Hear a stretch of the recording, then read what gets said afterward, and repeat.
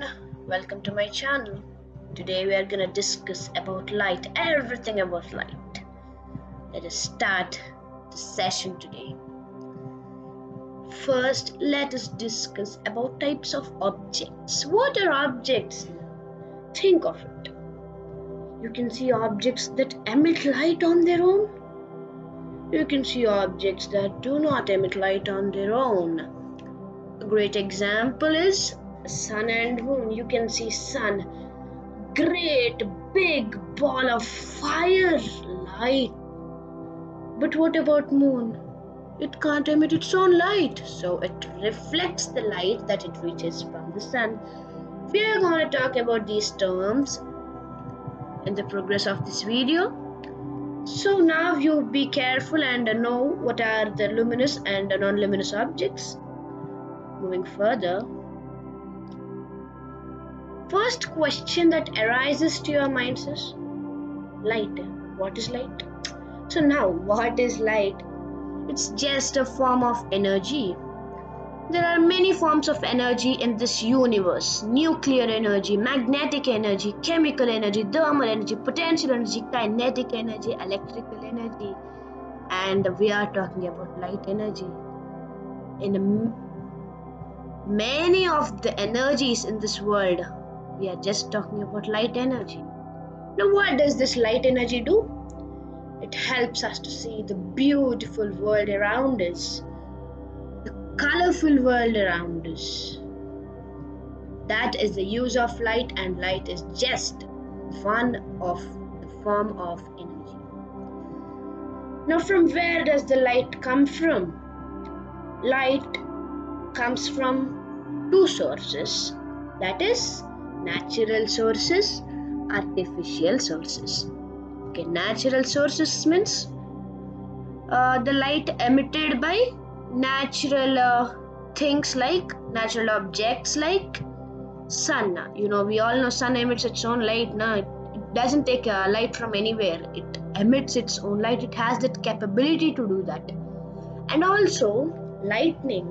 When it is raining, thundering, lightning, you'll see this lightning in the sky.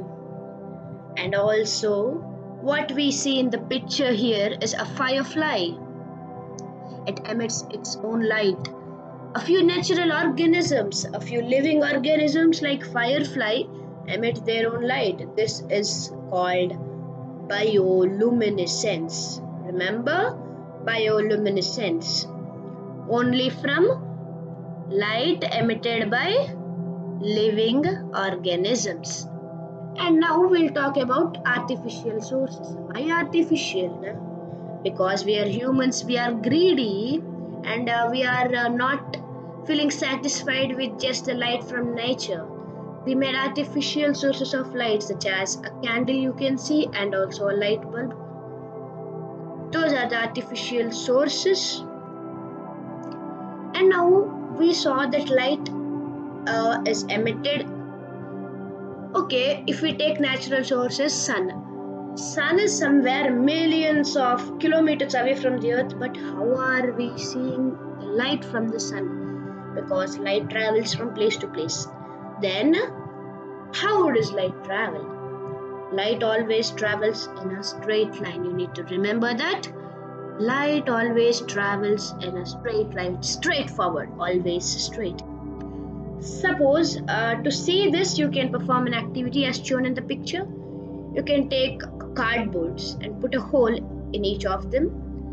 3 cardboards or 4, 5, any number of cardboards, and place them properly in an order such that every hole is parallel to other, and put a source of light. Here you can see a candle.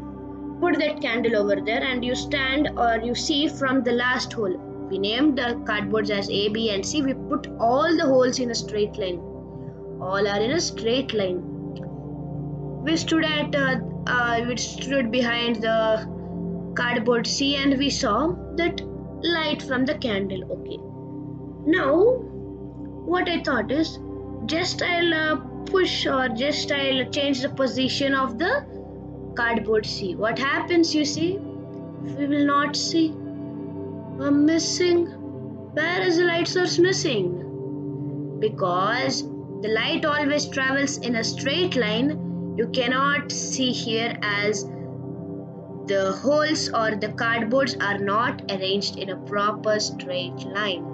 You get the point? Light always travels in a straight line, and this phenomena of light traveling in a straight line is called rectilinear propagation of light. Remember, rectilinear propagation of light. We'll move forward from this. Okay, I told you light travels in a straight line, and light also travels in the form of rays, light rays. Why we call it a ray? Because light ray has a starting point or only one end point. Why? As if it has no end points, then from where did the light start? There has to be a source of light now. So that is the reason, if the source of light is a candle, the candle is the starting point or the end point, we can say, for the light rays emitted. That is the reason we call them as rays. And if there are a group of light rays, then we'll put some name to them. Why to call them always a group of light rays with 4 words? No? Just we call them beam, a beam of light. So here there are different types of beams, as you can see in the picture here. Parallel beam. We know that parallel lines never intersect, and same with the parallel beam. A parallel beam is a beam which contains parallel rays of light. They never meet each other. Usually we consider the light from the sun to be a parallel beam, and all the rays of light will be parallel to each other. Next comes is the divergent beam. The divergent beam. Here in the divergent beam, all the light rays or the beam of light emerges from a point. Here you can see from this point, all the light rays started coming out. But will they meet anywhere? No, they won't meet anywhere. Now let us talk about something quite opposite to this divergent beam, a convergent beam. So if you see here, all the light rays are coming and meeting at a point. The only difference is they are starting from a point and never meet. They are meeting at a point and they start from different places. Did you get it?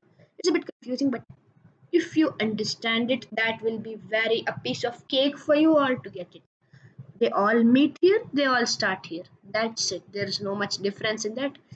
They will start here, they will meet here. Now, next. Now, how can we see?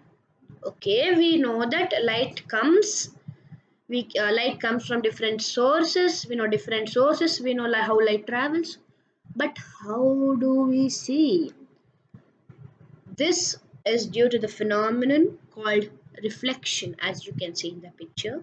We took the sun as the source of light here, and suppose you're doing your homework and a doubt comes, how can I see this homework? How can I see? How can you see? Just because of the light. The source of light emits light. Now that light comes and hits the surface or hits your homework book. After hitting the homework book, it bounces off. Where it bounces? Again through the air only. It bounces off and reaches your eye, so that you can see the homework book and solve the problems or questions given by your teacher. This is how we see.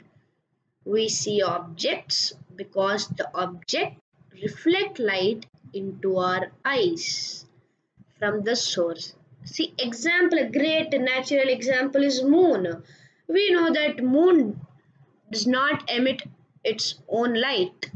The light from the sun hits the moon, and that moon, what it does now? It reflects the light, or it bounces the light off its surface onto the earth into our eyes, and we can see the moon.